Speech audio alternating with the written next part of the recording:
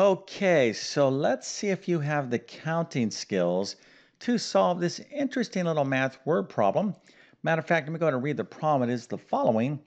You have four pants, three shoes, five shirts. How many more outfits can you make if you buy one more of each?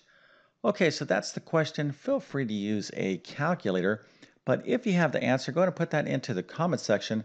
I'll share the correct answer in just 1 second, and then we're going to talk about how to solve a problem like this using two specific counting techniques in mathematics. Actually, counting is a big part and a sophisticated part of math. So if you always kind of thought, well, is counting, basically just one, two, three, four. In other words, counting maybe how many fingers we're holding up in any one particular time. Well, yes, that's the basic concept of counting, but counting, again, gets much more interesting in math as you're going to see in this particular problem. But before we get started, let me quickly introduce myself. My name is John, and I have been teaching middle and high school math for decades. And it really is my true passion to try to make learning math as easy as possible. So if you need assistance in mathematics, check out my math help program at tcmathacademy.com. You can find a link to that in the description below. And if this video helps you out, or if you just enjoy this content, make sure to like and subscribe, as that definitely helps me out. Okay, so let's go ahead and take a look at the question again. So in our wardrobe, we have four pairs of pants, three shoes, five shirts, and we want to construct these unique outfits. But how many more outfits can we make if we add one more of these items? I.e., we get one more pants, shoes, and shirts into our wardrobe. How many more exciting clothing outfits can we make? Well, the answer is 60. All right, so how did you do? Well, if you got this right, we have to celebrate by giving you a nice little happy face, an A plus, a 100%, and multiple stars. So you can brag to your friends and family that indeed you are a certified professional expert in the area of counting. Now, a lot of people are not going to be impressed with that because they're going to say, well, listen, I can count too, one, two, three, four. Well, that, yes, indeed, that is counting. But this type of problem in math is what we call a counting problem. And counting problems can get very, very interesting very quickly. Okay, so this particular problem, I think it's going to be a nice kind of introduction to some really important concepts. But a lot of you could have figured this out by all sorts of creative ways. Maybe you went to your closet and you're like, all right, let me go ahead and pull out some shirts and pants and some shoes, and let's just kind of see how many outfits I can make. So that's fantastic. If you figured this out in some creative way, well, that is excellent. Okay, because you should never give up on a math problem. There's all different sorts of ways to figure out solutions to math problems. But in this particular problem, I want to teach you some really important concepts if you don't know them already. Okay, so here is our problem. Of course, it's a math problem. Always use the rule of three when you're dealing with any sort of problem in mathematics, particularly a word problem. And that is to read the question at least three times before you start to do anything. Now, in this particular problem, we have to really make sure we understand the question, right? Because the question's kind of embedded in the middle of the question, or the question is in the middle of the actual question, the question, well, what's being asked, rather, right? So we have these pants, shoes, and shirts, and the particular thing that we're trying to solve for is how many more outfits can we make, okay, if we add one more to each. So we're going to have to determine how many outfits we can make with just these closing items, and then how many outfits we can make if we add one more to each of these items. And then, of course, we'll find the difference. So that's basically the basic logic that we have to take in order to figure this question out. Now, sometimes in math, okay, you always want to, sometimes, as a matter of fact, let me correct that. Almost always, you want to try to model or visualize the problem. So let's just make sure we understand what an outfit is. We'll just kind of by definition here. So here we have these shirts, pants, and shoes. So one outfit is, hey, we're going to just select one clothing item, right? So we're going to put on one shirt. We're going to grab one of the pants. We're going to put those on, and then we're going to grab a pair of shoes, and that's it, right? So we're not going to put on two shirts, nothing like that. So we're talking about unique outfits. Okay, so how many unique outfits, different combinations can we make from 5 shirts, 4 pants, and 3 shoes? Well, we're going to have to answer that question, but before we answer that question, let's answer a simpler question, okay? In other words, let's do a kind of a easier version of this problem, okay? Because if we understand the easier version of this problem, then, we'll have the techniques and methods to solve the main problem.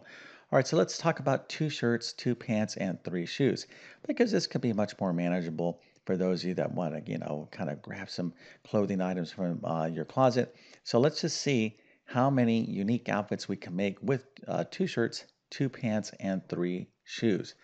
Okay, so in mathematics, you basically can approach a problem like this. This is a counting problem, right? So the question is how many? Okay, so how many means what? Well, we're saying how many cars do you see? Okay, so here is a vehicle and here is another vehicle. If I'm saying how many, well, what am I asked to do? Well, I'm asked to count, right? Oh, I see 1 and 2 cars, right?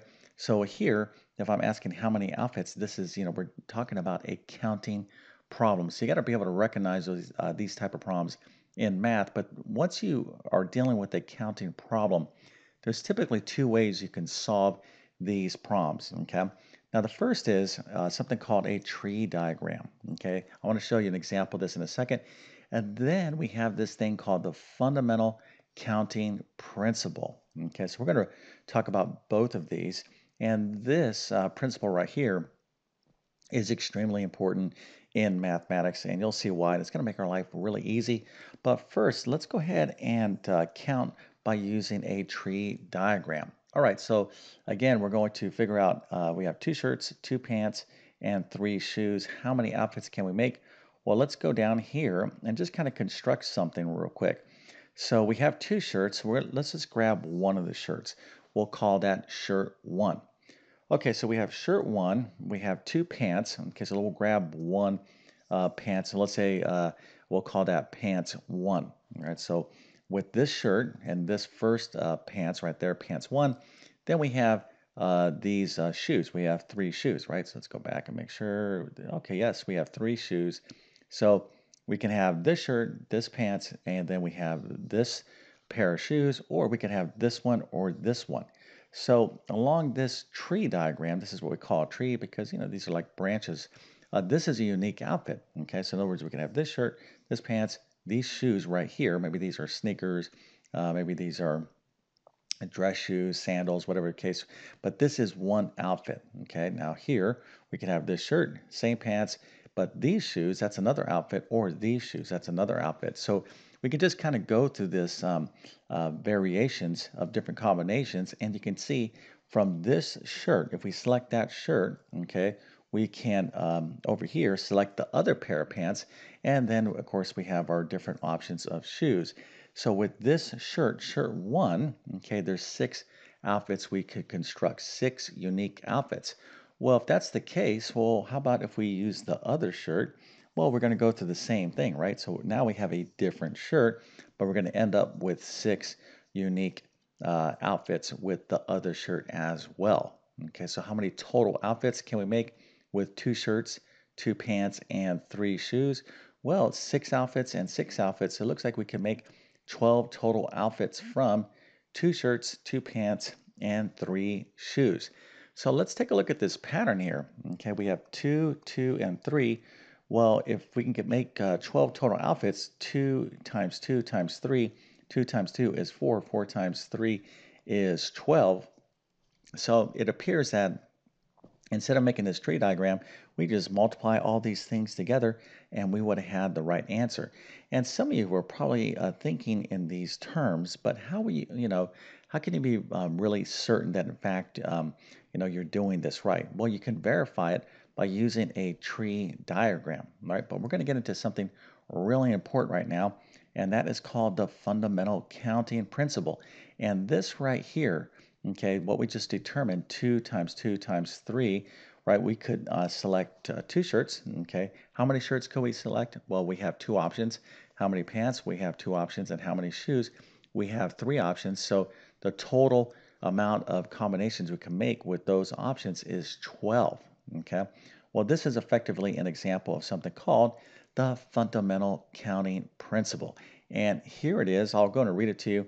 It says if one event can occur in m ways. So one event is like how many ways can you select your shirts you're going to wear? Well, that event, when you go to select a shirt to wear, right, can happen in two ways. How many ways can you select the pants? Well, that can happen in two ways. And how many ways can you select your shoes? That can happen in three ways. So back to the fundamental counting principle, it says if one event can occur in m ways and another event can occur in n ways, then the number of ways that both events can occur is equal to m times n.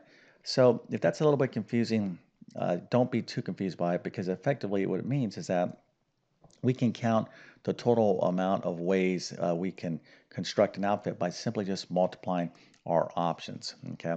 Now, if you are a little bit confused, I understand that, and you're probably going to want to do more of these type of problems if you are taking some sort of class that involves counting. But again, at least you're aware that we have tree diagrams and we have this thing called the fundamental counting principle.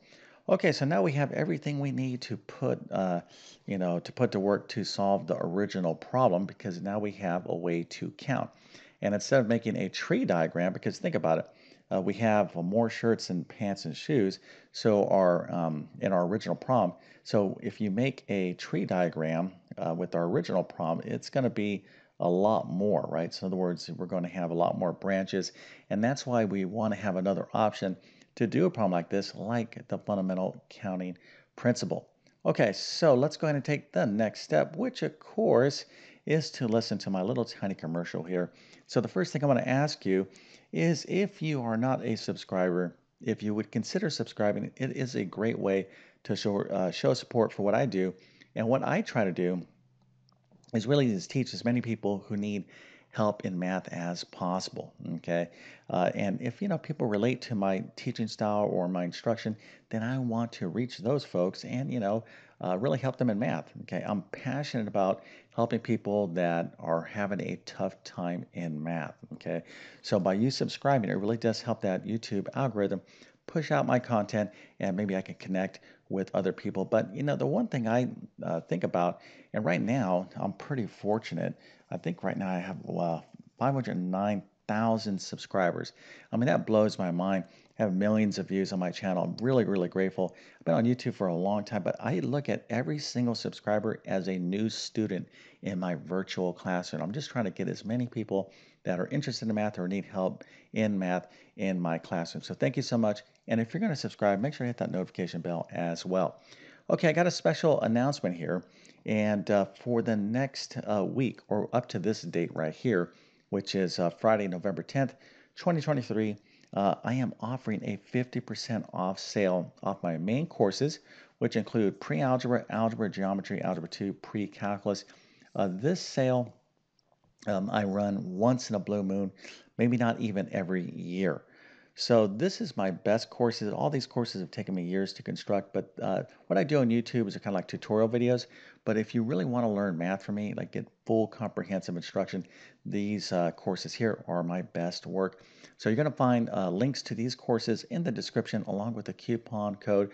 So hopefully some of you out there that are thinking about, hey, maybe I do want to get back into math or maybe take a math course from me, this would be a great opportunity to do so. Okay, so now let's go ahead and finish this problem up. And now that we understand the fundamental counting principle, this should be pretty easy, right? So here's the problem. So we have 4 pants, 3 shoes, 5 shirts. So how many more outfits can we make if we buy one more of each? Well, it's probably a good idea first to determine how many outfits we can make with our current wardrobe. Okay, and this is going to be very, very simple because we now have that fundamental counting principle. Okay, so right now we have 4 pants, 3 shoes, 5 shirts. So how many different outfits can we make? Well, it's pretty much just 4 times 3 times 5. So 4 times 3 times 5 is 60. All right, now, if some of you were like, oh yeah, it's, I just multiply all these numbers together. And, that is, of course, the right thing to do, but you don't want to just be doing something and be hoping that you're right. Okay, in other words, you're like, oh, I think this sounds right, or hopefully this is right. But now you know indeed it is correct, and you can back it up with the fundamental counting principle. Okay, so that's how many outfits we can make right now. But what happens if we buy one more of each? Well, our pants go to 5 pants. Okay, our shoes, we got 3 shoes, that goes to 4 shoes. And then we have 5 shirts, it goes to 6 shirts. So let's go ahead and calculate how many outfits we can make with 5 pants, 4 shoes, 6 shirts.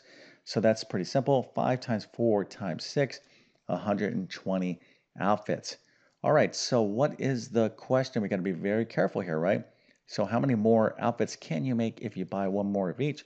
Well, we can make 120 total outfits, but we start off with 60 outfits. So how many more outfits can we make is just going to be the difference, right? We can make 60 additional outfits from our original wardrobe. Okay, so hopefully this was an interesting little video. And, some of you out there are like, well, I know how to count. Well, I can tell you right now, as you progress in math, okay, especially algebra and more advanced algebra, counting problems get quite sophisticated. And then there's all different sorts of problems like combinations and permutations. This is tremendously important in the areas of like probability and statistics. So counting again, is something that you're definitely going to have to learn if you want to, learn a lot of math. Okay, it's a big part of learning mathematics. Okay, so with all that being said, I definitely wish you all the best in your mathematics adventures. Thank you for your time and have a great day.